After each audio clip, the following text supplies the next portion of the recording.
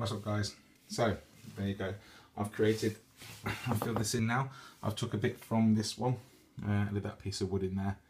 I took some from this culture tank and added to this, and basically now this will sustain itself and start to, as you see, there's hundreds and hundreds, thousands of springtails already in there.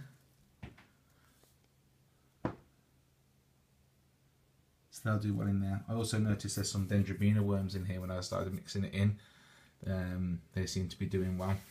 There's quite a few in there. I didn't have that many. There's also, they're obviously coming with the natural soil. There's also there's a lot more woodlice in there, some grey woodlice. And I know there's a lot of sort of British springtails, but the white springtails are absolutely flourishing there. There's absolutely millions of them. So I'm really happy with that. Now, the important thing you've got to give these, because obviously I've got some sun beetle grubs that I've added to this now as well. The important thing, like anything, because a lot of the stuff in here is tropical, I find that giving them a bit of heat works well. So what I'm going to do is I'm going to thermostat a bit of heat cable around it, and say, don't forget, attach it to a thermostat. You don't want it melting or catching fire. And I'm just going to wrap some heat cable around the edge, and then obviously I'm going to sit this one on top, and this will get some around the edge as well. And it's just add some warmth to it. You know, you want it to be nice and like warm in here. This room only really gets cold as about 16 degrees, 7 degrees minimum anyway. So it's probably not going to be on as much in the daytime. I mean, it's now reading about 24 degrees in here at the minute. Let's have a quick check. Yeah, so the temperature in the room currently is reading at 24 degrees.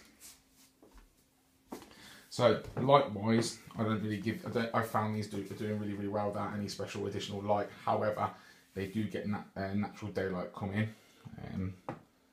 They do get it shining on them. Not direct, of course, but it is quite bright in this room. It's a south-facing room. So all I'm going to do now is I'm just going to add some food to this. Maybe going to put some potato peelings there. I think I might put a couple more tea bags in there now. That was a tip I got from someone on the Rabs group. That's Reptile and Amphibians Bioactive Setup group on Facebook. Go on there, suggested using tea bags. I have, and they love them, so it's flourishing really well. Probably going to put some other stuff in there, probably some fruit, and they do really well on protein powder and yeast and protein powder. So what bodybuilders use. So I'm just going to put that in there because I'm going to put some mix and put it in there. So I just don't want it going, when I mix the yeast, make like a paste from it. I don't really like getting it with the soil. So I'm probably going to be taking some of this out, put it in the Viv anyway. You don't have to, but it's just me. It's an OCD I've got. So, like I say, this is my cultures.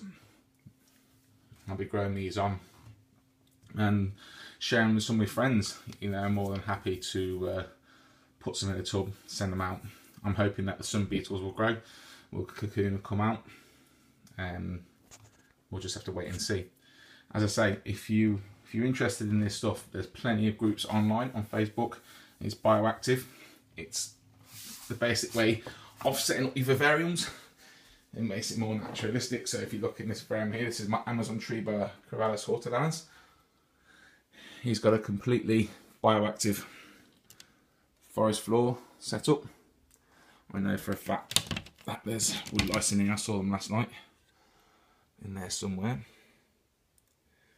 So whenever he goes and does his business after he's eaten, all gets taken care of. You get no smell, you get nothing from there, and it's all broken down.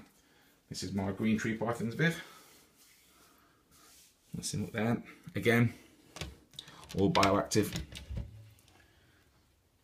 The forest floor, there's absolutely loads of decomposing leaf litter which comes naturally for all the real plants. Look in this side, just got to be careful, keep my eye on him. Do not want to get bitten. If you see, I've just been sticking bits of wood, twigs. Whenever I take a trimmings from these, I don't like the flowers off the peace lily that much in here. So what I do is I'll break them off and put them down, and I'll just break them off and put them on the floor, and they rot away. You see at the back's quite maturing quite well now. the leaflet is starting to break down. Now, I was fiddling about in there the other day, and I noticed that there's kind of like the leaflets now turning to leaf litter mould. So this is a completely bioactive setup. It's self-sustaining, looks after itself. You know, some people say it's dirty, some people say, you know, it's not the way to go. I've never turned back. I've done both. I've had a bioactive setup and I've had non-bioactive setup, and I'm never going to go back from this. And again, it's my cresty gecko, vivarium. Again, he's got bioactive. He's got leaf litter mould in there, dry dead leaf litter. There's some moss. There's some actually moss growing in there. It's growing up that large. Strip of rock at the back. His humidity now at 62%. Holds humidity well. I've got to spray that. He's due a spray anyway. Like I say, there's lots of groups online that will tell you all about bioactive setups.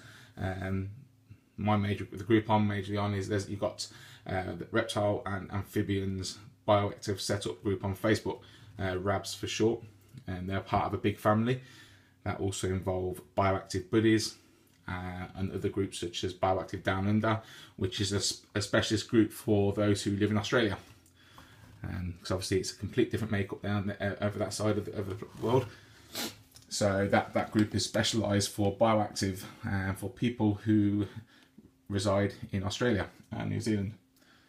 So this is it, guys. That's my bioactive setup. That's basically these are my culture boxes. This is where I'll grow on my springtails, grow on all my cleanup crew or custodians, whatever they're also known as. If you have any questions, just feel free to send me a message, or why not just join the Facebook groups if you're on there. Plenty of good files on there to read, plenty of good information, plenty of knowledgeable members on there. Okay, thanks guys, bye.